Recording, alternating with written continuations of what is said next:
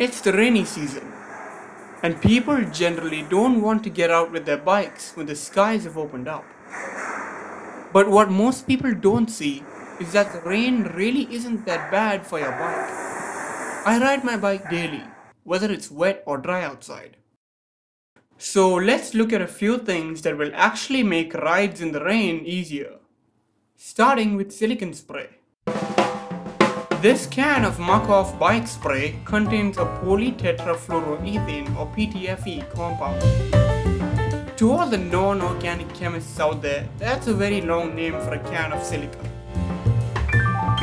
Bike spray not only lubricates surfaces but also protects them from rusting. Not only that, but it also disperses water molecules, preventing rusting altogether. In my experience, I've been using this chain for more than a year, and I see no rust forming. I guess that speaks for how well it works. You can apply it to basically anywhere on the bike, except your brake rotors. Or else, you'll end up breaking your head trying to clean your brakes. Next up is wet lube. I think I've explained this before, but okay, I'll do it again. Wet lube is the opposite of dry lube. It's made to be used in wet conditions. Wet lube forms a protective coat around your chain's rollers and also lubricates the rollers themselves. It's designed to stay on even in wet conditions for some time. I lubricate my chain once every week with this, and when it rains, it pours. Lastly, we come to just cleaning your cassette, if you know what a cassette is. Well, all your gears together form a cassette, and some of them can be rather pricey. Also, cleaning your cassette enables a much smoother and quieter shifting action that reduces wear and friction significantly. But how, I hear you ask, do you clean this thing?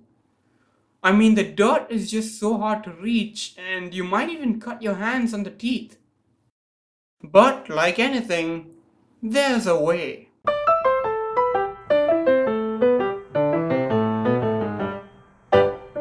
This is a toothbrush, and one can do marvelous things with a simple toothbrush, like cleaning one's cassette, for example. Yes, that's right. I've been using this thing for a while and it definitely works. I keep it washed so that it removes dirt faster. It's also important to brush your bike's teeth in order to prevent cavities. Oh, and I almost forgot. Do not use the wrong toothbrush. Your bike might start laughing at you when you look in the mirror in the morning and see some very different looking teeth. And there you have it. It's shocking how many people underestimate what these simple little things can do. And riding in the rain, in my opinion, is actually a lot more fun than riding in dry weather. And you're missing out right now. And now, on that note, I hope you excuse me because I need to go hit the trails and it's raining outside.